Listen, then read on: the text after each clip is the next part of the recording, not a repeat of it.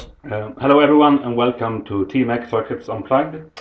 Yet another video showing you how you can build real-time web apps using the xsockets.net WebSockets server, the WebSockets framework. I prepared by creating a MVC3 application called Blue T-shirt 4, as you see here. I also added the xsockets framework by using NuGet, installed package xsockets. By using this NuGet package will add a couple of resources to the project, some scaffolders that will help you do the development of custom handlers or controllers. We also have the xsockets folder here in which we will find the development server. The development server is something that you can use for development purpose as well as you can have a look at how it's built and build your own Windows service or host the xsockets server in the background of IIS. So let us open up the folder containing the development server. You will see here that the xsockets development server starts, which has a couple of commands. You can start, you can stop, you can see the status, you can see the protocols and interceptors, etc. Enabled on the server. I will just collapse this, shut down this folder. As you see, I prepared by adding a sample page here, and the second thing that the NuGet package adds is the JS API.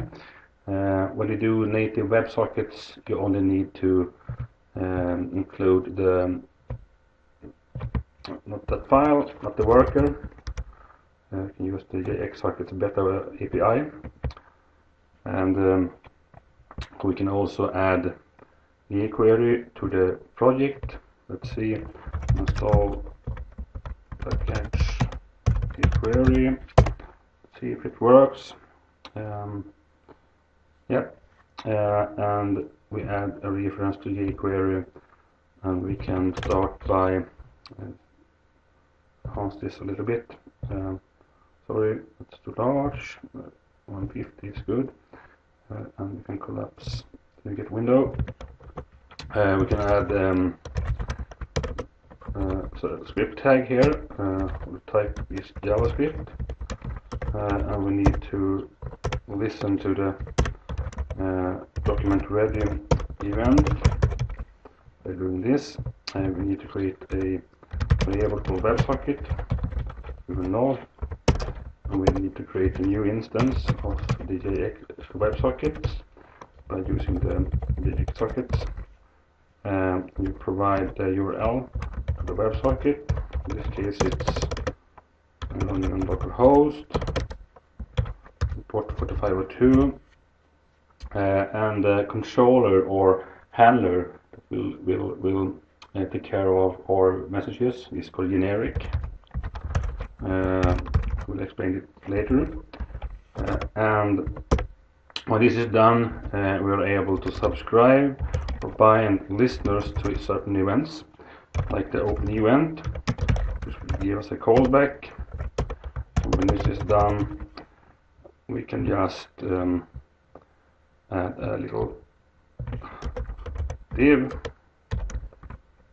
name the status of our document, and say when it's done we can add a paragraph and set the text to open and append this paragraph to the div name status. This event will fire when the WebSocket is open. We can also subscribe to the event name closed. These are native events of the WebSocket, and when things are closed, we can do the same thing by adding text close to the same div, as you saw down below. As the server is running now, you can also see that we are able to open this in Chrome, and we will get a div saying, or paragraph in the div saying open. This means that the development server is running. The WebSocket server, let us see here, the status now.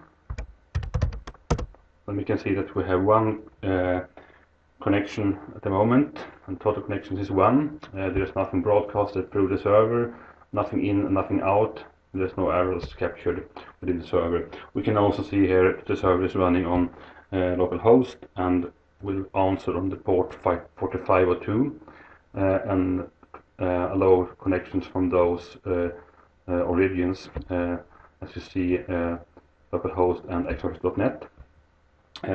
This corresponds to the URL we specify here. When this is done, we can add a new div to the page, and this div will have the ID of ball, and let us add some styles and style this div called ball. Let us set the position of the ball. That should be absolute. We'll place it at the left of the page and on top of the page. We'll give the width of 100 pixels and give a height of 100 pixels. Then we will give it the background color that is red, and have a border that will be 2 pixels solid green. This will be a ball in the shape of a square. If we do reload now of our page, we will have the ball up in the right corner of the left corner of the page. Let us now create a event listener that will listen to body or document. Let's bind the mouse move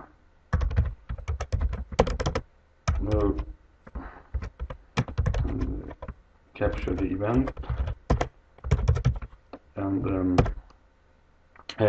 when this occurs, we can just showing you what's happening. When we now move the mouse, we will have a event that's captured. And if I do console, things will be better. In this case, I will be grabbing the X and Y coordinates of the mouse. So let us create a JSON object called message. The message here will be something saying this is the X coordinate. I will grab the page X property of the event and give it the page Y property. Now we constructed a JSON object which we want to broadcast to the server. This will be the publisher to the socket by saying trigger on the WebSocket and naming the event like on mouse move. We can pass the message like this. This will broadcast the message, the JSON object called MSG, to the server, and then name the event on mouse move. We can also now add a event listener, the subscriber of events, to the socket. This is done within the open event on the WebSockets. So we can bind here the on mouse move event and capture the message. And when we receive the message, we'll change the position of the element name ball and set the CSS properties to left will be the message X position, and we will also append the X to the left property. And we will say top. Sorry, my wrong. Of course, it's a JSON object that will be passing to the client like this, and we'll do top will be the message .y, and we'll add the X to the property. Yeah.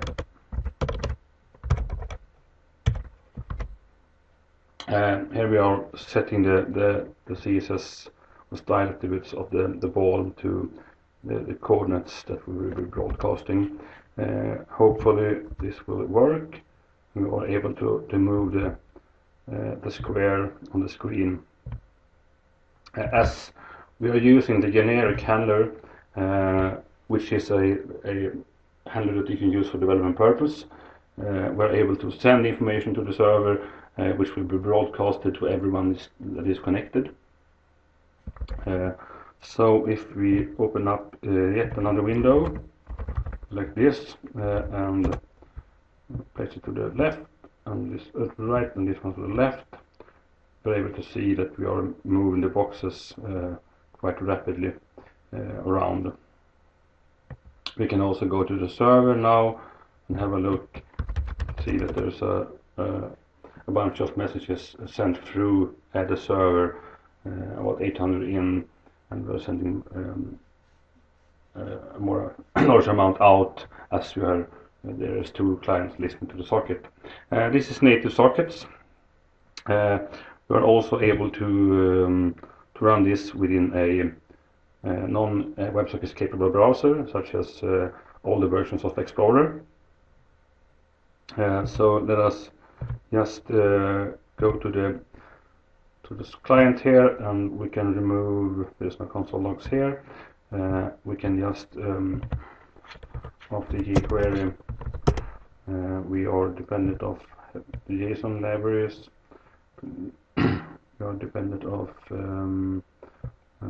adding the flash object to the document, and we also need detector scripts of WebSockets, which will detect and place the fallbacks into the document if necessary.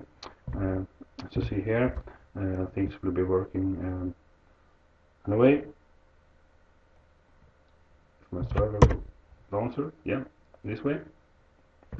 We can now try to open Explorer and do a new instance, copy URL, and open an instance of Explorer,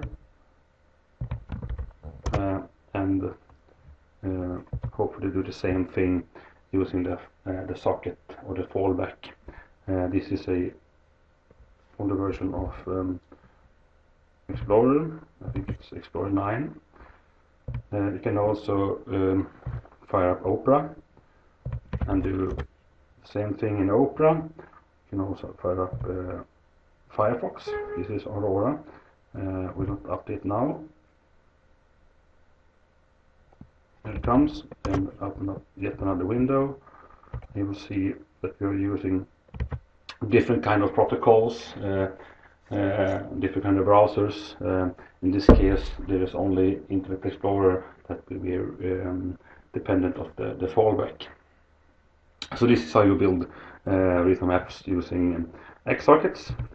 Of course, you can write your own WebSocket handler containing specific logic. It will be placed in the handler project here. You can scaffold those, etc.